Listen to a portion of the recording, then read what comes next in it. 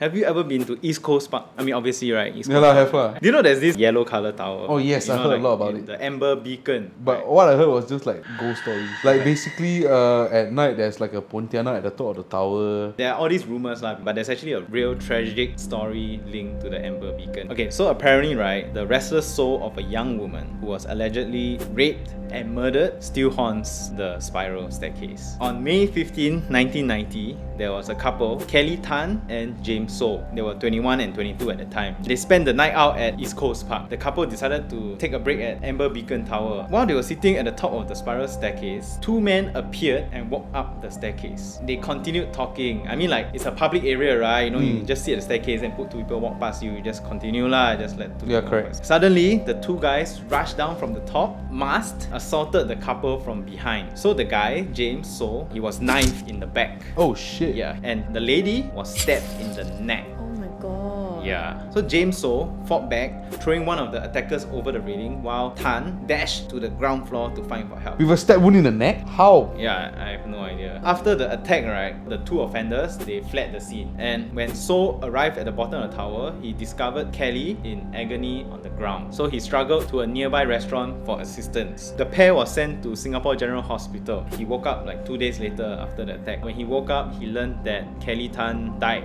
as a result of her injuries. Oh man. But you know what's the worst part? So the two offenders were never caught. Until today, I think they're still trying to find out who these two offenders were. But you know, there's just too little evidence. No, but you mentioned earlier on, you said that she wasn't raped, right? People speculate that maybe she got raped. People speculate that it was a robbery. But the thing is, no valuables were missing. So I think nobody knows exactly what happened. So apparently after that, Amber Beacon Tower has been haunted. People claim to hear wailings coming from the top of the tower, and others claim to see like droplets of fresh blood stain on like the railings and the steps and all that. But all these are, I think, just rumors lah. I mean, the fact of the matter is it's a true tragic story. Now we know the true story, we stop the rumors and just let the soul of Kelly Tan. So PSA, public service announcement, guys, stop speculating, stop making rumors. Always find the truth.